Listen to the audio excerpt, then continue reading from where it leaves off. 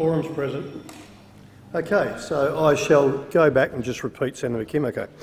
So I inform the Senate that at 8:30 a.m. today, 32 proposals were received in accordance with Standing Order 75. The question of which proposal would be submitted to the Senate was determined by lot. As a result, I inform the Senate that letter from Senator McKim proposing a matter of urgency was chosen. It is shown at item 13 on today's order of business. Is that proposal supported? Wow. Yes, okay. It's supported. Thank you. Okay. I understand the informal arrangements have been made to allocate specific times to each of the speakers in today's debate. With the concurrence of the Senate, I shall ask the clerks to set the clock accordingly. Senator McKim. Well, thanks very much, Acting Deputy President. There is nothing short of a full-blown rental crisis happening right now in Australia. And in my home state of Tasmania, since 2016, the median rental rate in Hobart, where I live, has grown by 50%. That is 50% in 6 years. It is absolutely critical that we address this crisis in rental affordability and in housing more broadly, where if you're lucky enough to be able to rent a place, so many people can't afford to pay their rent and so many people can't even find a place to rent because vacancy rates are too low.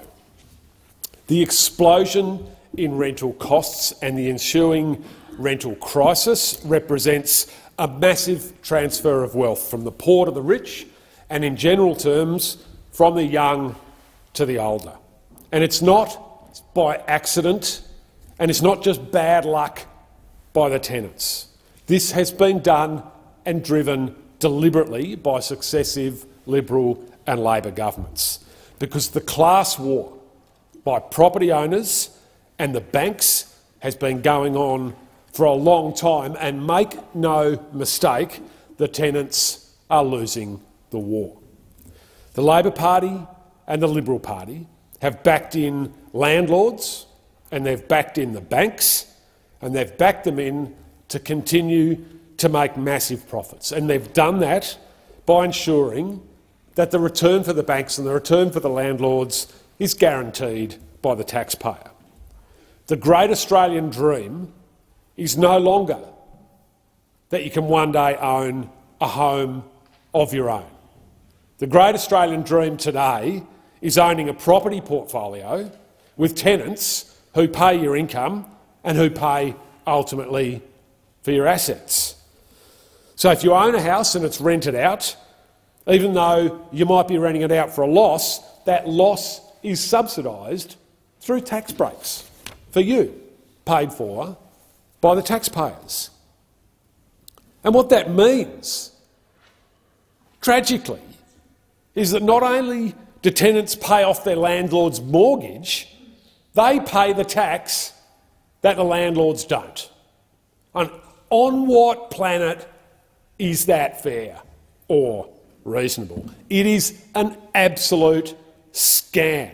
And the scammers are the parties, the political parties in this place that deliver on those tax breaks. In real terms, what that means for people on the ground is they're skipping meals, they're not paying their power bills, they're not paying for much-needed medicine just to keep a roof over their heads. In a country where a landlord can own 283 rental properties and still complain about the prospect of a freeze in rents, this is an absolute obscenity. Enough is enough. It's time to cap rents, and we should do it for 2 years, then we should peg them to the CPI thereafter, and that is just the start. We should scrap the capital gains tax discount, we should end negative gearing, and we should actually start building enough homes so that everyone can have a home to live in. And most importantly, we need to shatter the class gap between those who own housing and those who don't. Thank you, Senator McKim. Senator Walsh. Thank you very much, Acting Deputy President, and I rise to speak on the motion moved by Senator McKim. The Albanese government recognises the challenges that Australians are facing because we talk to them every day. So we know families are struggling with a decade of low wages growth, cost of living pressures and rental affordability. The private rental market has been put under significant pressure as a result of strong numbers of people moving within states, between towns and cities, and people moving across state lines, putting pressure on particular rental markets. And also putting pressure on rental markets has been shrinking household sizes, which in turn puts pressure on the supply of private rentals. Major cities and regional towns are experiencing low vacancy rates and really fast-growing rental prices. And this is forcing Australians into insecure housing arrangements like caravan parks and other temporary solutions. In a wealthy country like Australia, this is just not acceptable. We do understand how tough it is for Australian households. We know that long waiting lists for social housing are forcing vulnerable Australians into the private rental market. And we know that more Australians are being forced to rent because they've been unable to buy their own home as well, which is why our ambitious housing reform agenda is working to address the underlying causes of housing unaffordability, using the levers that we do have as a federal government available to us to get more Australians into affordable homes. But these challenges that we face today, of course, have not come on overnight. They've been very real challenges for the past 10 years, challenges that the former government took absolutely no interest in addressing. Those opposite oversaw shamefully low numbers of new social housing builds when they were in government. By 2020, 7 years into their term, they had only built 7,500 new dwellings. Compare that to the more than 30,000 new dwellings from the previous Labor government over a similar period of time.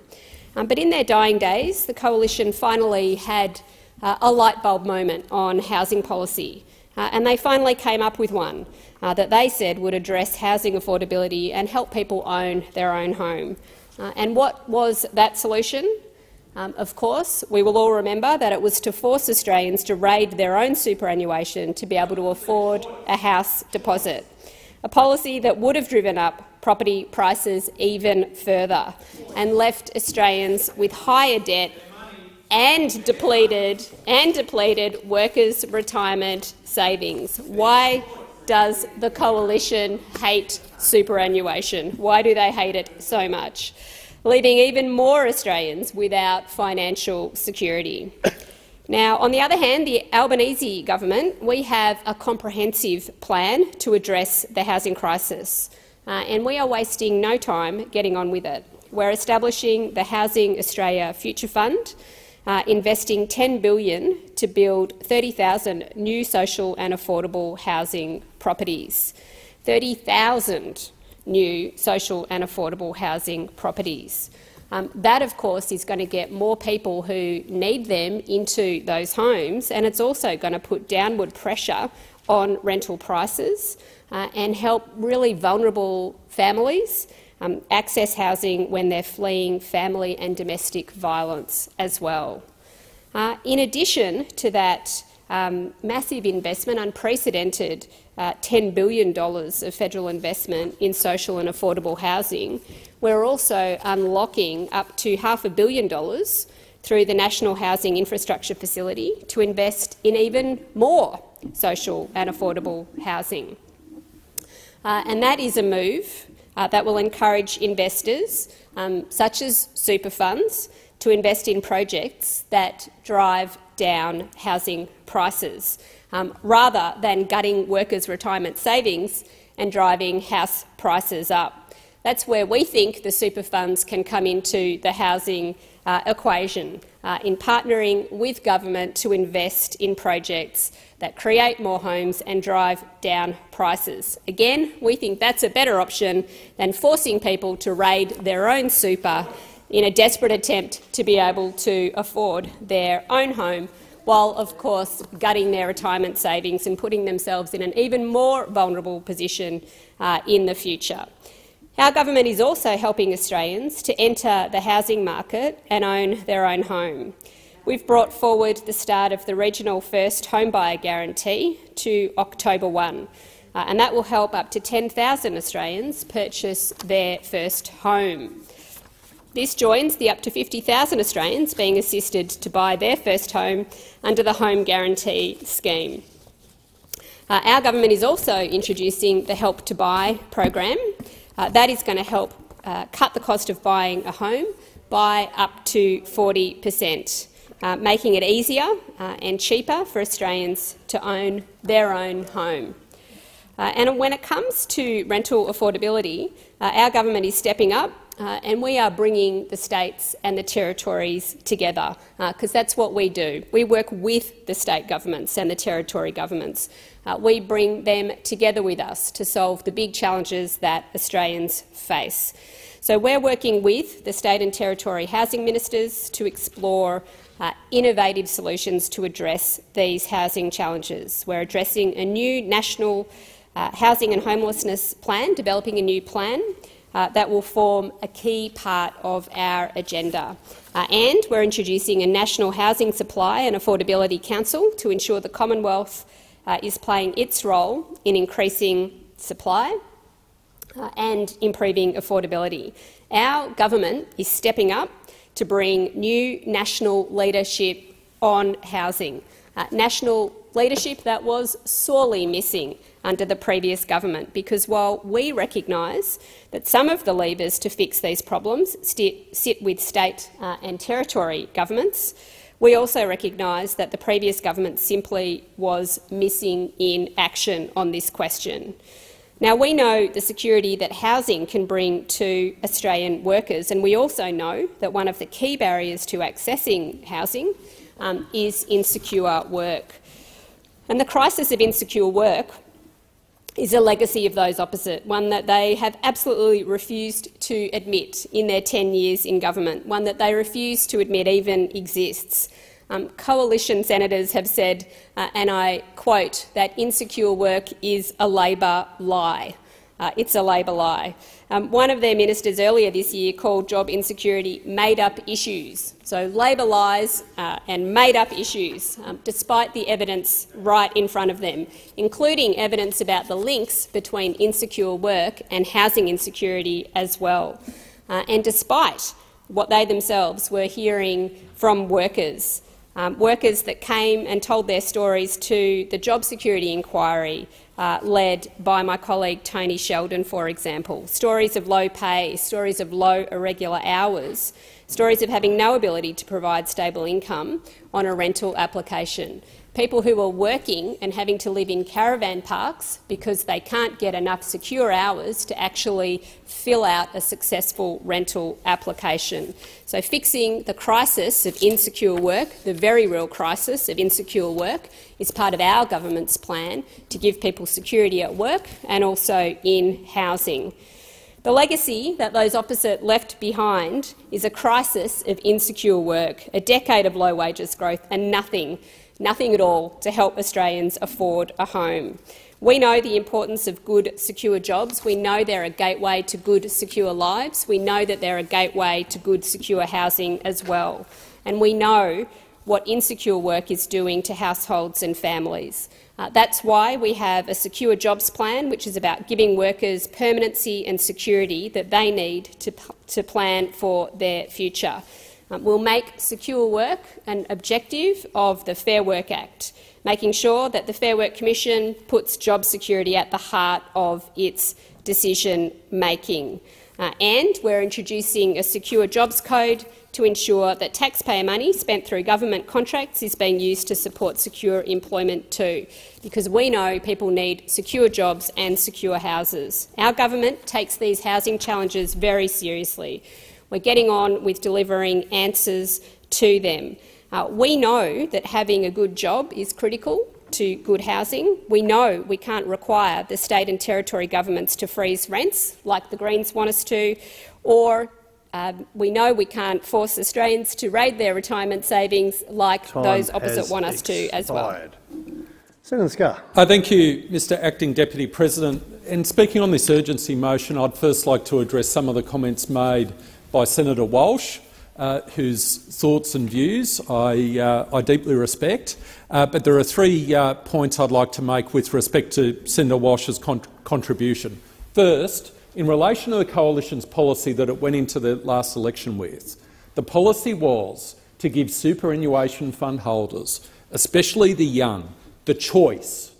It wasn't a question of forcing, it was giving them the choice if they decided to take a certain amount out of their superannuation funds in order to get them into the housing market and buy their first home, their most important asset for the rest of their life. That's the first point. Second point, I believe in relation to the supply of housing we need to be more creative in terms of working with community organisations, being innovative. Social housing doesn't necessarily have to be owned by state governments or federal governments or whichever government, but be innovative and work with community organisations at the front line to try and get solutions for local communities. Some of the most passionate people in this space, as I'm sure everyone would agree, are those frontline community organisations that are dealing with this issue every single day.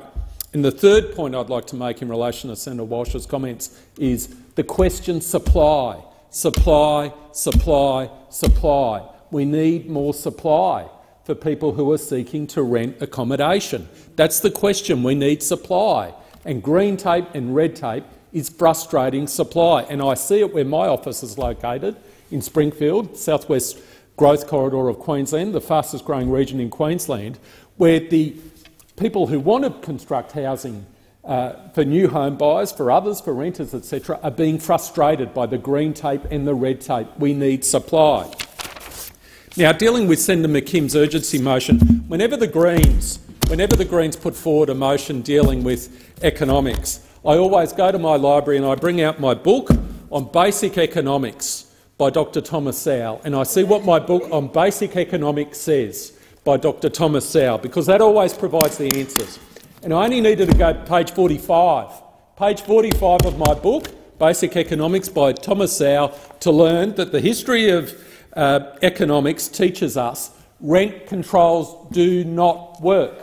Rent controls do not work. They might be proposed with the best of intentions. They might be proposed with the best of intentions, but what frequently happens when a policy is proposed with the best intentions, it actually hurts. It actually hurts those who it is intended to help, and that is the case with respect to rent control. Now, let me quote from page 43 of Thomas Sowell's book, Basic Economics. And it says, quote, 9 years after the end of World War II, not a single new building had been built in Melbourne, Australia. Senator Scarr. Sorry, Senator Scarr. Senator McKim, now I'm pretty relaxed into interjections, but I did ask you a number of times if you could just... Okay? Let's see there, Senator Scarr, and you two can sort it out in the hallway after. Senator Scarr. Thank you, Mr Acting Deputy President, for your usual firm hand in this place. I do appreciate it. Let me quote from this book.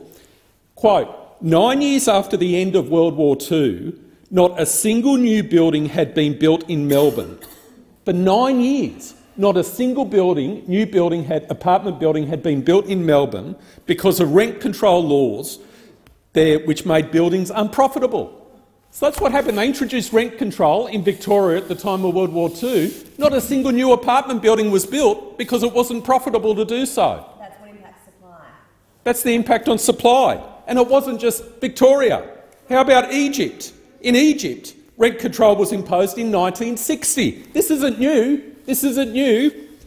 An Egyptian woman who lived through that era and wrote about it in 2006 reported, and I quote, The end result was that people stopped investing in apartment buildings, and a huge shortage in rentals and housing forced many Egyptians to live in horrible conditions, with several families sharing one small apartment." End quote. And it's not just Egypt. Let's go to England.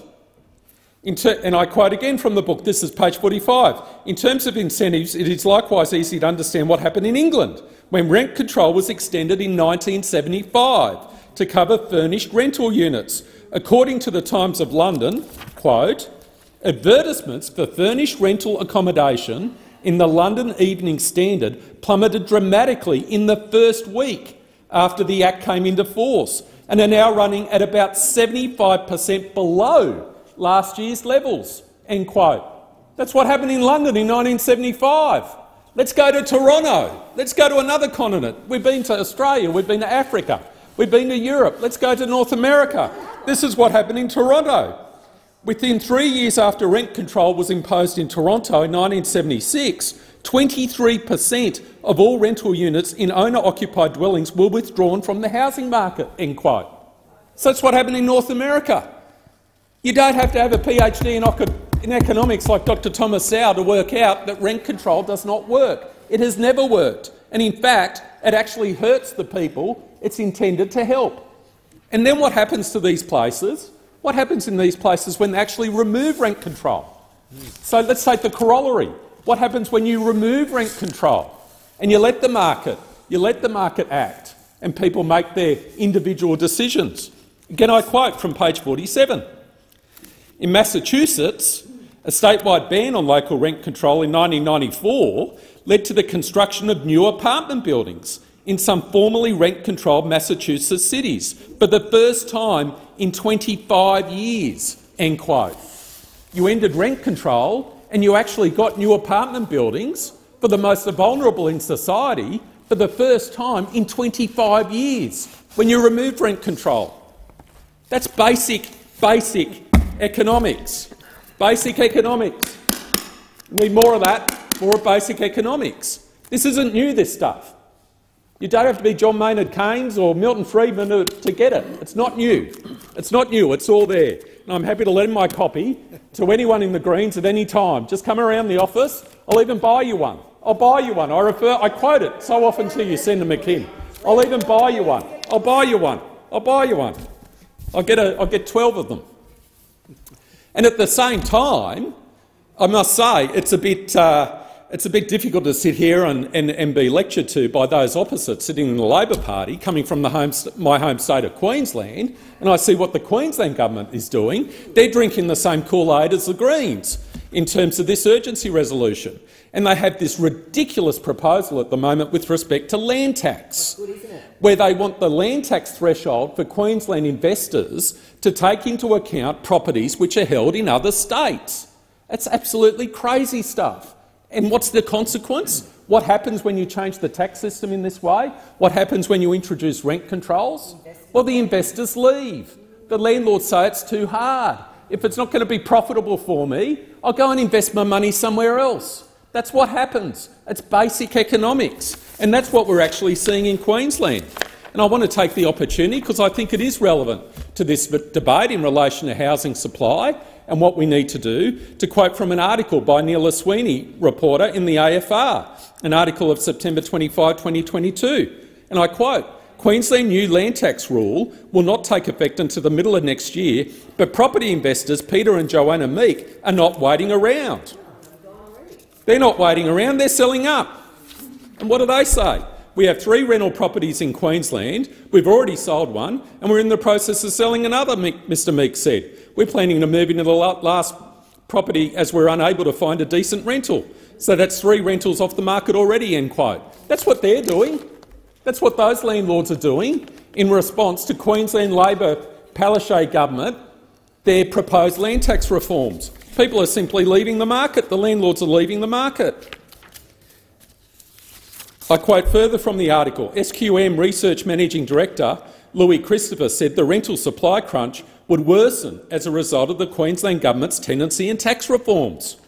"I fear it will get worse for tenants as the scarce supply, supply and demand, that's what it's about, pushes rents higher, Mr Christopher said, but the proposed rental freeze and the new land tax rule will not solve the problem. It will only encourage landlords to walk away, end quote. And that's the problem. That's what basic economics tells you. That's what the experience from all over the world tells you. When you introduce things like rental freezes, when you introduce massive changes to land tax, when you introduce laws which make it more difficult for landlords to be flexible with respect to their investments, they walk away. And then the supply of rental properties decreases, the rents go up, and who's hurt? The most vulnerable in our society. Thank you, Senator Scarr. Senator Faruqi. Thank you, Acting Deputy President. Speaking with people in our communities at the moment, or even picking up a newspaper, you would have to have your head buried deeply in the sand if you fail to recognise that housing affordability is absolutely top of mind for so many. And there is no surprise why. Rents have gone through the roof. The dream of owning your first home has become a real nightmare. Across the country, many areas have seen the steepest annual rent increases on record this year. In Sydney, where I live, the annual increase has been a whopping 19.6%. And a very grim tale is told in regional New South Wales as well, especially by those who have been so deeply affected by the climate-induced floods. The unfolding rental affordability crisis is destroying communities. A recent ABC article tells this story. Single mother Tilly Eastwood says the worst part of being priced out of the rental market isn't living in a garage with her 3 children. It isn't the absence of windows for light or fresh air. It's not even the 150-plus failed rental applications. It's the gnawing feeling that she's letting down her kids. How is it that the Labor government is willing to give $244 billion for Stage 3 tax cuts back into the pockets of the wealthiest and the billionaires, yet refuse to act for those who are struggling to keep a roof over their head? A very basic human right.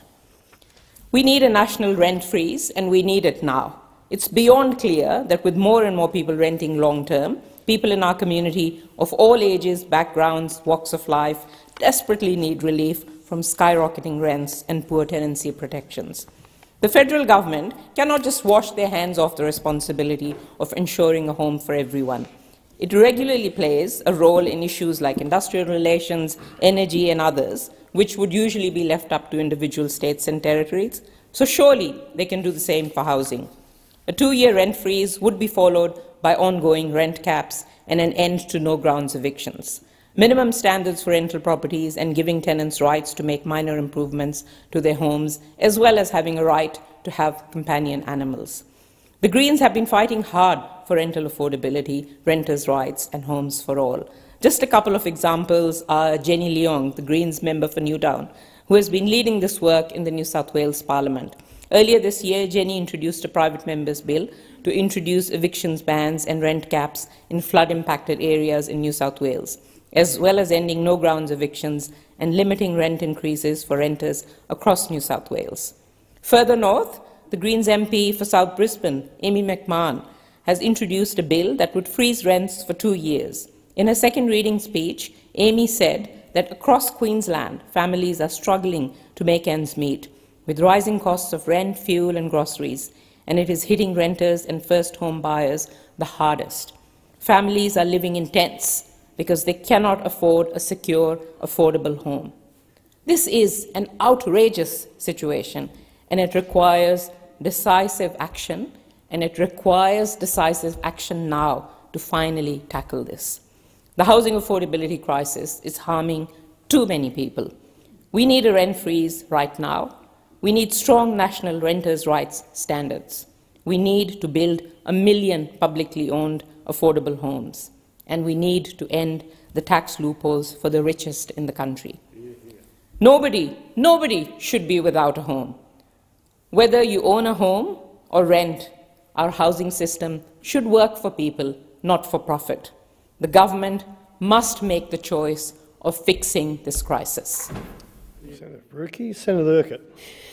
Thank you, Mr Acting Deputy President. The Albanese government understands just how serious the current housing challenge is. We are committed to acting to address it, whereas the previous government made it very clear it would not take up the call for action. Unlike some in this place, we know there is no silver bullet to address this very serious problem, but Labor has an ambitious plan to tackle the housing challenge we inherited. We went into the May election with a comprehensive housing reform agenda, and we're working hard to address the causes of Australia's rental affordability challenges. We recognise this as a very serious challenge occurring across the country, which is putting stress on a great many families and individuals.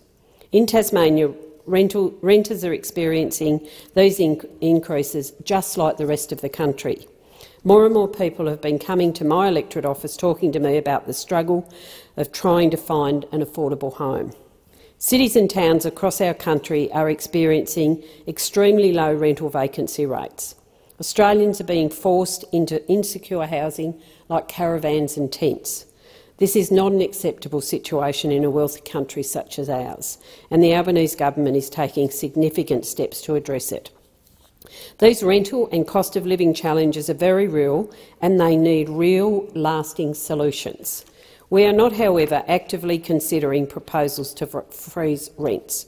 It is important to note that regulation of residential tenancies is a matter for state and territory governments. The Commonwealth cannot require those governments to freeze rents. But there are things we can do, and our government's housing reform agenda is working to address the causes of Australia's rental affordability challenges. We're moving to swiftly implement a comprehensive plan to address the rental crisis and to help those in the private rental market, a plan which was endorsed by the Australian people when they voted us into government this year. Social housing lists have grown to an unacceptable size over recent years. In my home state of Tasmania, government's own data shows that more than 4,450 families are now stuck on the government's historically unprecedented wait list as the state government fails to deliver on its big housing promises over many, many years. And these long waiting lists for social housing across the country have forced vulnerable Australians into the private rental market. To help address this, we've acted quickly by unlocking up to $575 million through the National Housing Infrastructure Facility to invest in more social and affordable housing. This will support our commitment to build 30,000 new social and affordable housing properties through the $10 billion Housing Australian Future Fund. This will put downward pressure on rental prices. We have many Australians who are trapped in the rental market because they've been unable to buy their own home. In response to this, the Albanese government has brought forward the start of the regional first home buyer guarantee to October the 1st this year, 3 months earlier than we promised. That initiative alone will help up to 10,000 regional Australians every year get into their first home with a deposit of as little as 5%. The government will guarantee up to 15% of the purchase price for eligible first home buyers, meaning regional Australians looking to buy can avoid paying costly mortgage insurance. This is concrete action taken by our government to help Australians into a home. And it's targeted action available only to locals who have been living in the region they want to buy in or a neighbouring regional area. To be eligible for a regional first home buyer guarantee, applicants must be Australian citizens, purchase outside a capital city and demonstrate they've been living in the region in which they are purchasing the property or, as I said, the adjacent regional area for at least 12 months. This is in addition to the Home Guarantee Scheme, which helps up to 50,000 eligible Australians into home ownership every year. It supports first home buyers and single parents with dependents into home ownership with a smaller deposit. Under the first home guarantee, up to 15% of an eligible first home buyer's home loan from a participating lender will be guaranteed. This enables the home buyer to purchase a home with as little as 5% deposit without paying lender's mortgage insurance. The Family Home Guarantee supports single parents with dependents to own their own home with a minimum deposit of as little as 2%. We will also introduce Help to Buy, a brand new program that will help cut the cost of buying a home by up to 40% and make it cheaper and easier for eligible Australians to own their own home. It's important to recognise that many of the levers to fix rental affordability are in the hands of state and territory governments. And so, in a spirit of true collaboration and national leadership, our government has begun a process working with state and territory housing ministers to explore innovative approaches to address rental affordability. This reform agenda is so important to ensure that Australians are not denied that basic right of a roof over their heads will be in clear evidence in the upcoming budget, with real commitments to put more downward pressure on rents. Unlike the previous government, we recognise that the Commonwealth has an important leadership role in increasing housing supply and improving affordability. We will establish a National Housing Supply and Affordability Council to ensure the Commonwealth plays that leadership role in increasing housing supply and improving affordability. The Council will be advised by experts from the sector. It will set targets for land supply in consultation with states and territories. It will also collect and make public data on housing supply, demand and affordability. Fixing land supply and planning will improve housing affordability and boost economic growth. But the only way to achieve this is by the three levels of government all working together. The Minister for Housing and Homelessness, the Honourable Julie Collins MP, has started the development of a new National Housing and Homelessness Plan that will become a key plank in our reform agenda. This plan will be developed with the support and assistance of key stakeholders, including states and territories, local government, not-for-profits, urban development experts and industry bodies. It will set out the key reforms needed to make it easier for Australians to buy a home, easier to rent and put a roof over the heads of more homeless Australians. Organisations from all sides of the political spectrum have been calling for years for a plan like this, and the previous government ignored them. The Albanese government takes rental affordability challenges seriously. That's why we are delivering the regional first home buyer guarantee ahead of schedule, because we recognise the serious housing challenges in regional Australia. We inherited a housing affordability crisis and we are tackling it with a practical but ambitious plan. This challenge is one we will strive to address every day we're in government in this country. We know we have a lot of work ahead of us, and this coming weekend, the start of the regional first home buyer guarantee is that first step. Thanks, Senator Urquhart. Senator Rennick. Thank you, Acting Deputy President. And I'm very pleased to rise to speak to this motion today, because let me tell you, one of the reasons why I'm in the Liberal Party is that the Liberal Party actually believes in home ownership. So while I'm speaking to the issue of freezing rents, I think the best way to get around this issue is to actually own your own house. And that is why I'm in the Liberal Party. I just want to quote from the speech, and it's often considered the original speech, or the manifesto, if I can use that word, for the Liberal Party. A bit of an oxymoron there, that statement. But anyway, it's interesting to note that Robert Menzies, in his Forgotten People speech, mentions the word home 23 times. He also says that the rich and powerful can look after themselves, and he also says that we should not go back to the old and selfish notions of laissez-faire capitalism, which I think a lot of people, if they'd actually read the Forgotten People speech, would be surprised by. And I'm happy to give anyone on the other side of the chamber that speech, because you would see that it actually appeals to those people who just want to remain quiet in the suburbs, who don't need other people telling them what to do. They just want to be left alone in their house with their family, and everyone else can get out of their lives. And I know I speak for many people who feel like that, and that is why I am in the Liberal Party. But I just want to quote what homes mean to the Liberal Party and a part of Robert Menzies' speech. First, he describes homes as having a stake in the country. It has responsibility for homes material, homes human and homes spiritual.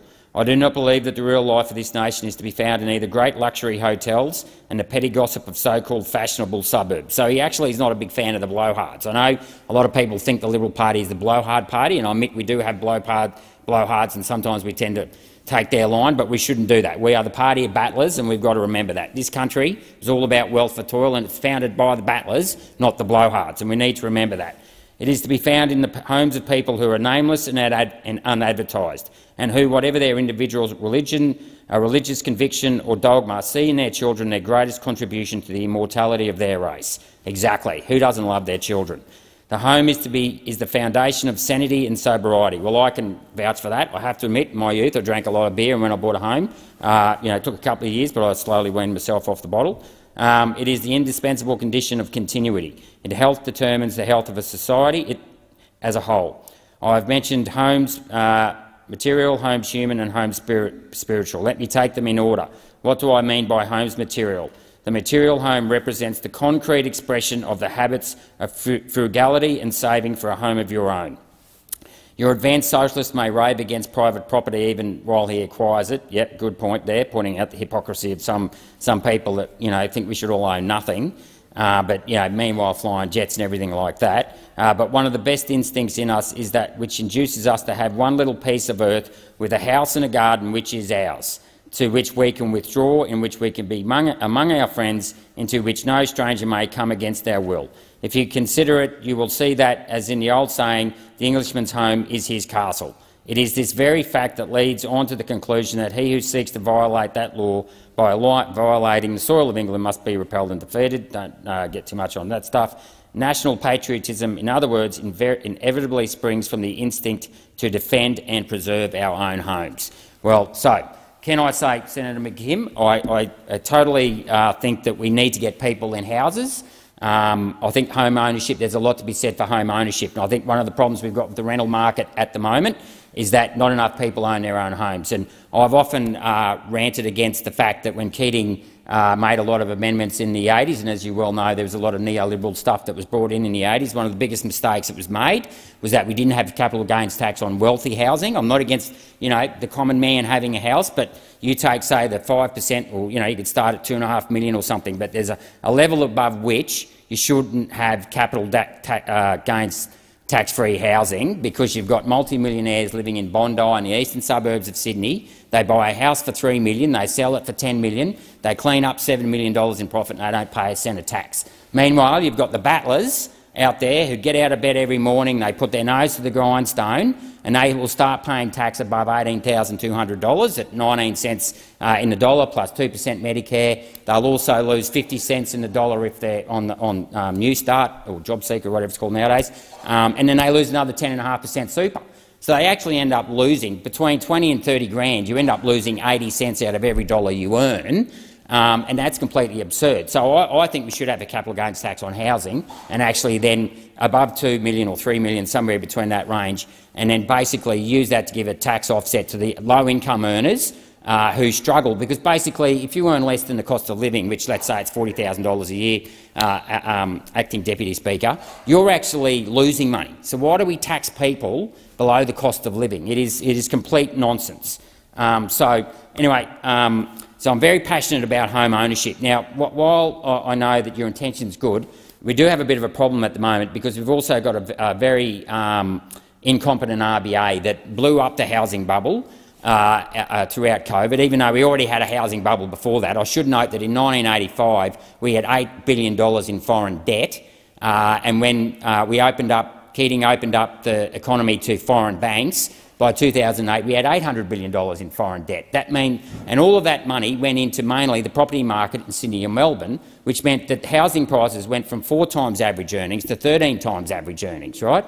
So, we've got to actually start to learn how to control the volume of capital in this country and not let so much volume of capital, so much money go into housing, while at the same time we don't put any money into manufacturing and being productive, right? Because if we're going to get ahead in this country, we have got to stop relying on other countries. And as I say to people, if you got washed up on a desert island, would you either A, go to the bank or try and manipulate interest rates, or get a credit, Fitch's credit rating or something like that, or B, would you look to provide essential services to the people like dams, water, housing and productivity, right? Now, of course, you'd do the latter.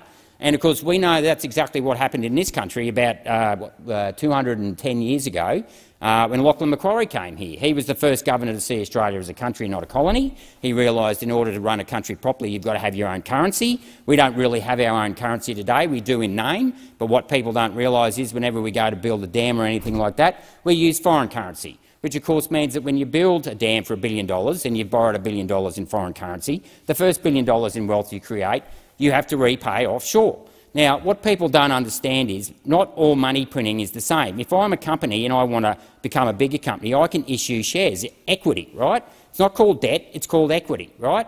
Equity is title. As a sovereign country, we have title over this country. If I want to actually build a dam, I can issue shares in a dam, right, that is productive. I don't need to borrow for it, right? And all you need to do is get the RBA to lend $1 billion to whichever state government's going to build the dam, and all they have to do is repay that debt. But I digress a little bit, but the reason why I talk about the RBA and this whole volume of money in the system is that we need to actually lower the cost of living as well, right? And if we're going to lower the cost of living, rather than do what the RBA is doing, so we've currently had a supply shock because of Russia and all these other things, right? So what we've done, supply has gone down. What the RBA is going to do is try and crush demand as well by pushing it down. So they're going to use an austerity policy. That is complete and utter madness, right? What we need is a productivity policy that is going to increase supply. So rather than reduce demand and make people suffer through, not being able to rent a house or buy their own house, we need to increase productivity. We need to build.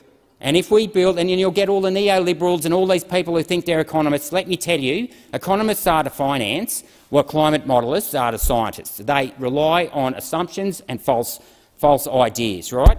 The idea that building dams is going to cause inflation is a bad thing, is completely ridiculous, because if you build more dams, you build more power stations, you build more roads, you build better transport infrastructure, you increase the supply. If you increase supply, you push the cost of essential services down, okay, then you make it cheaper for business to actually operate. And then if you make it cheaper for business to operate, guess what? They employ more people. And if you employ more people and you're making more money, you can pay them more, and then they can afford to buy a house, and it becomes a virtuous circle. So let me say that, look, while I can't agree with you entirely on the premise of keeping rental levels entirely flat, we do need to look at the way we run this country, and we need to look at becoming much more productive, and we've got to stop all this paper shuffling and pandering to markets and start pandering to actually genuine productivity. That means less academics, more tradesmen. We need to get rid of payroll tax in this country by bringing back stamp duty on share trading. It is completely nuts that if I buy a house or I buy a farm or I buy a business or a truck, I've got to pay stamp duty, but yet I can flip shares all day on the stock market, and the stock market's manipulated by foreign investors. They pay no stamp duty, right? So, anyway, I'll leave it at that. Time's up, but yeah, that was good talk. You still got 1 second? No, OK. Thank you, Senator Rennick. Senator Allman-Payne. Thank you, Acting Deputy President. Housing is an essential service and a human right. Everyone has a right to safe, accessible and affordable housing. Yet in the midst of Australia's cost of living crisis, millions of Australians are struggling to make ends meet, while also paying ever higher, skyrocketing rents. We have seen the biggest annual rent increases in 14 years. The cost of rent is increasing 7 times faster than wages. That's insane. It's crushing people. This is a housing crisis, and we know that the implementation of a nationwide rent freeze is essential. It will press pause on rent increases and allow wages time to catch up, and it will stop the profiteering by landlords becoming even worse. During this debate, we've heard about strategies for increasing the number of houses in this country, helping people into home ownership. But that is not going to help the family who can't afford their rent this week. And there are hundreds and hundreds of people across our country in that situation. This is a national emergency. That we have parents and carers and families and children sleeping in cars, sleeping in tents, at risk of being evicted from their housing because the rent's been put up and they can't afford it, should be something that every single person in this place wants to move heaven and earth to fix today. That's why we need to freeze rents, and it's why we need to cap increases to 2% each year thereafter.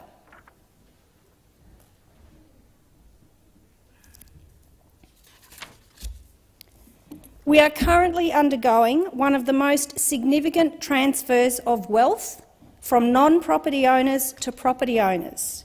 It is deepening economic inequality in this country.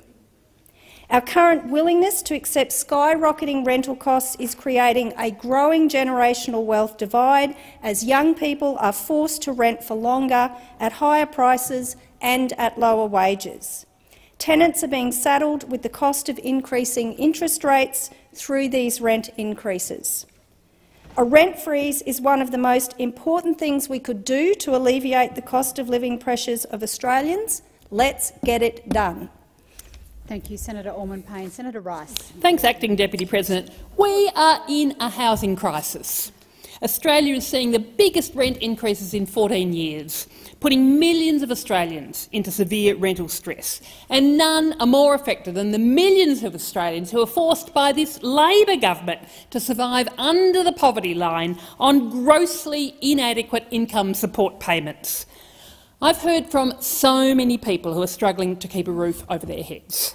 One person who receives the disability support pension contacted my office to let me know they were evicted from their rental property of 9 years because their landlord wanted to double the rent, and they couldn't do it while they were still in the property. This person is now homeless, staying in a caravan park with no heating. Someone else told me that their rent's just gone up by $60 a week, so it's now well over half their income.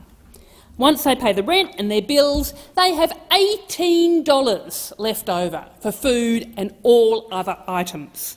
They are forced to buy out-of-date food, they can't afford fresh fruit and vegetables, and their health is suffering because of it. Poverty is a political choice, and this government is choosing to leave people without food or heating as they struggle to pay the rent. So just as the government coordinated a national response to the COVID-19 health crisis, the federal government should coordinate an emergency national response to the housing crisis, including an urgent rent freeze. The Greens are also fighting for all government income support payments to be lifted above the poverty line to ensure everyone has got enough to cover their basic needs.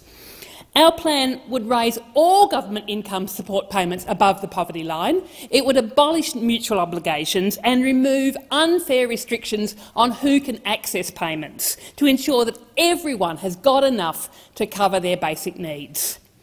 Don't let the government convince you otherwise. This is possible. I've said it once and I will say it again. Poverty is a political choice. So this government now has a choice. Labor could either work with the Greens, not go ahead with the stage 3 tax cuts and fund services to support everybody, or they could choose to side with Peter Dutton to funnel more money into the pockets of billionaires and the ultra-wealthy. It is a choice. Poverty is a political choice. We have the choice to end people living in poverty. We have a choice to institute a rent freeze that will help people survive. Poverty is a political choice, and we call upon this government to make the right choice. Thank you, Senator Rice. Senator Steele-John. Thank you. Housing is a human right. Every single person in our community should be able to have a roof over their head, somewhere to call home, somewhere that is safe, somewhere that is affordable, somewhere where they can belong in a community. and making sure that every single community member is able to have a roof over their heads is one of the top priorities of the Australian Greens, and it should be a top priority of this government. Now, the reality of being a renter in Australia in 2022 is not something that we often hear in Parliament, because, shock horror, there aren't too many renters that are elected members of Parliament. But let me just fill you in on what it is actually like to be a renter right now in Australia. One of my friends in Perth, they rent a house, right, for $500 a week. Now, this house in the summer is 40 degrees inside. And when this person contacted their landlord and said, "Hey, you've just put my rent up, could you please fit an air conditioning system?" the response of the landlord was, "The amount of money you're paying is commensurate for a house without an air conditioning system." No. Another friend of mine in the lower south metropolitan part of Perth spent 1 year arguing with their landlord whether or not their internet was functioning. They couldn't get online, they couldn't access government services at home, they couldn't socialise with their friends during lockdown. And every time they sent their landlord an email saying that this was a problem, the landlord responded that the telecommunication company had not registered a fault. And round it went for a year.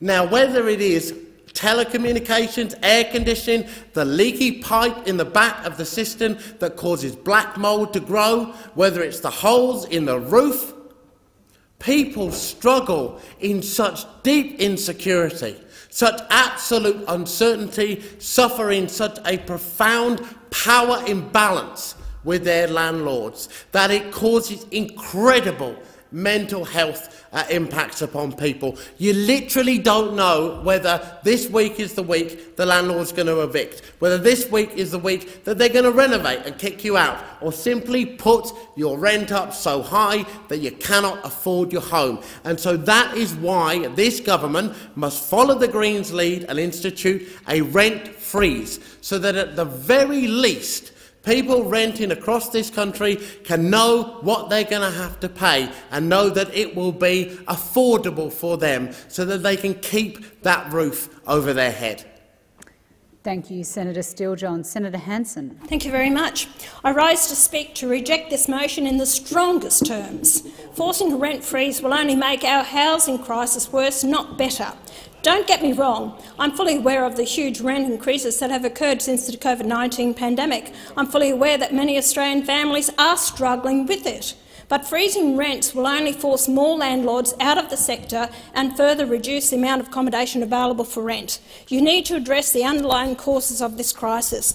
Lack of supply, in part driven by the fact we allow foreigners and multinationals to buy new residential property.